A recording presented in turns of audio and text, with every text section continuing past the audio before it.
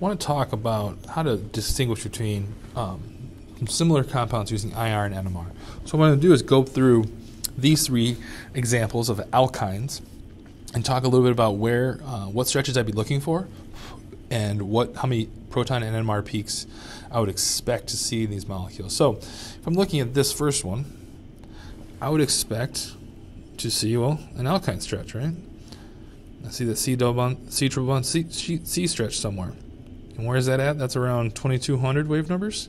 Again, using my tables to do this. I would expect to see sp2 CHs. All right, I see a lot of there's CHs here in this benzene ring. I would expect to see sp3 CHs. Those are out here on this methyl group. So these ones would be around 30 maybe. These would be around 2950. So it's before even looking at a spectrum, just thinking about this. I see there's an aromatic ring, obviously. So where's that aromatic stretch at? That's at 1650 and 1550 about. So I'll be looking for that. So these are the things I'd be looking for the IR. These are all things I'm looking for the IR.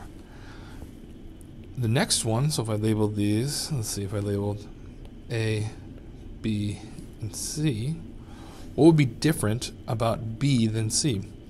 Well, B doesn't actually have any sp3CHs. It does have an SPCH, though, which is different. So let's say SPCH, which is going to be a really strong peak around, I think 3300 there, really sharp. So be on the lookout for that. Otherwise, it has pretty much the same peaks. It'd be hard to identify the difference. What about C?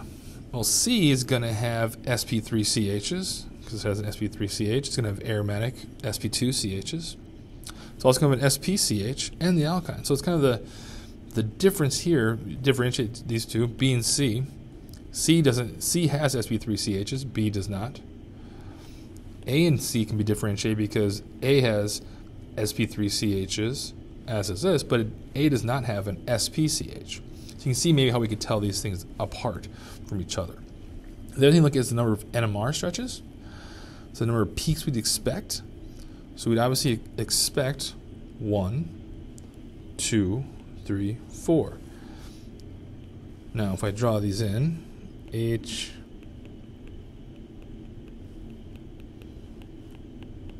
so and these ones, we expect there to be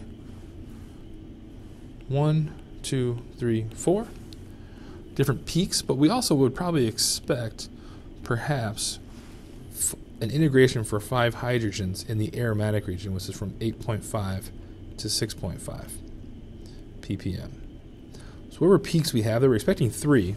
Right? We're expecting 3 down here, but it's definitely worth 5 hydrogens. How about this one?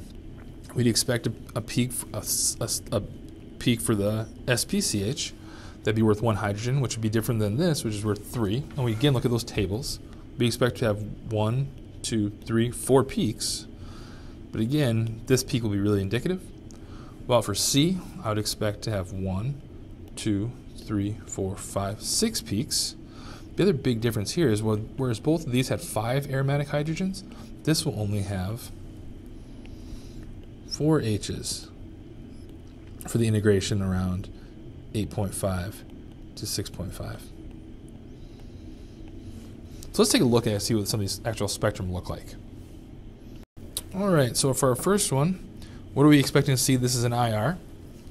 We'd expect to see some stuff, the double bond for the aromatic ring, 1650, 1500 around there.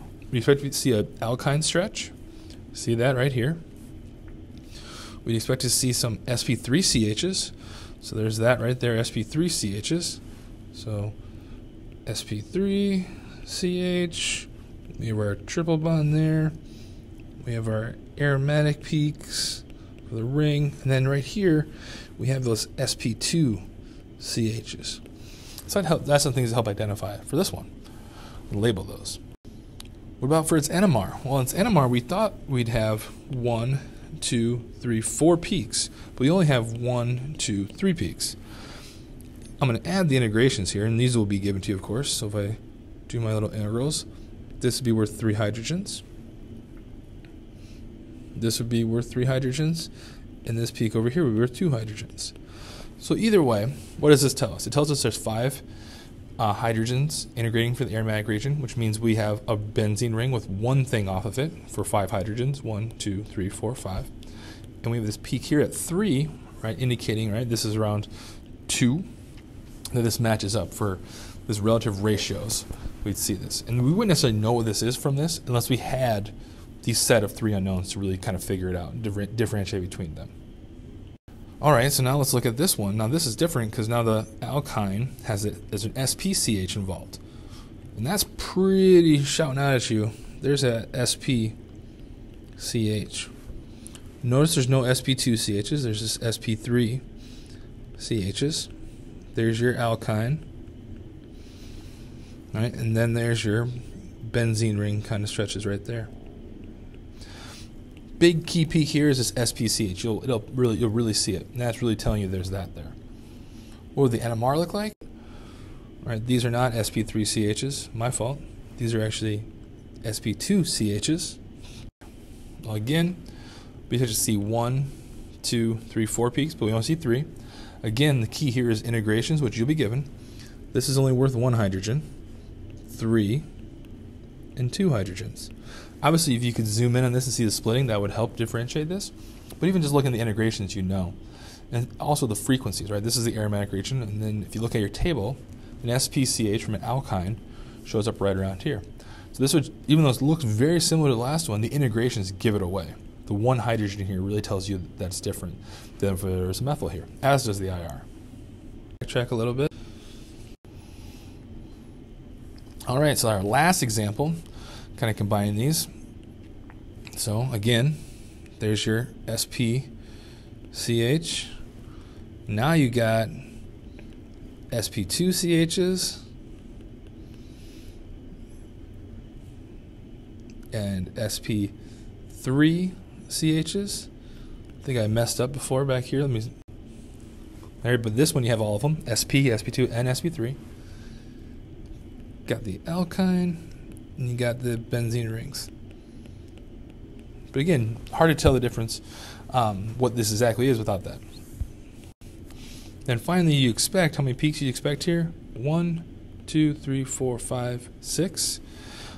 Don't see 6, but around this aromatic region, the difference here is going to be this kind of these multiplets, are each with 2 hydrogens. So that's telling you this is a di-substituted benzene ring. There's 2 things off the ring. There's 4 hydrogens in the aromatic region.